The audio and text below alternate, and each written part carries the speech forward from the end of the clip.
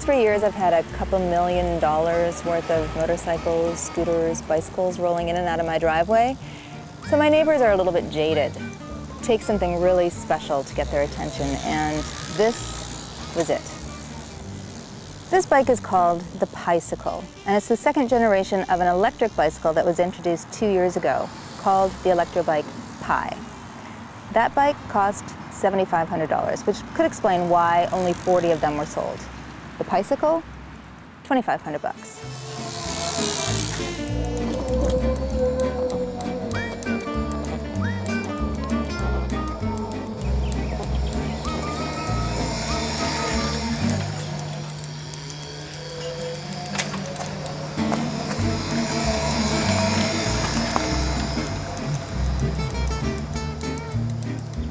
This bike is billed as being able to handle a 25-degree grade, and I was pretty skeptical until I tried it. I just rode about a half mile, and it needs some assistance from the rider, and it's not a whole lot of fun on a hot day in leather, but it does it.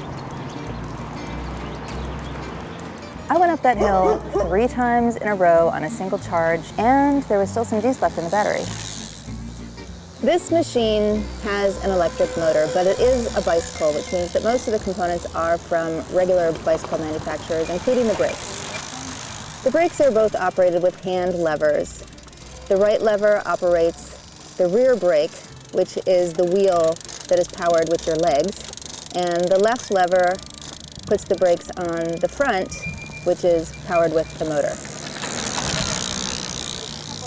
Going down that hill I was talking about earlier, I was a little worried about the brakes, but they handled it just fine, although there was a little bit of a shimmy to them.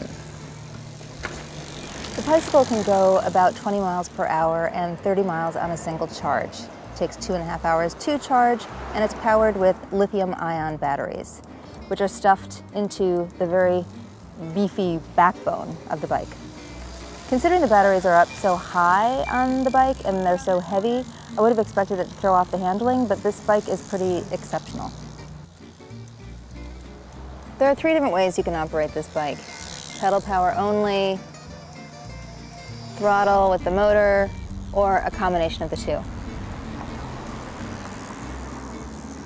This is a thumb throttle, which is similar to what you would have on a quad, only you push here instead of down here like you would on an ATV. And I find that a little bit awkward because this is where your thumb normally is. Otherwise you have to go like this or reach up and over the grip like this, which compromises your grip and therefore the control of the bike.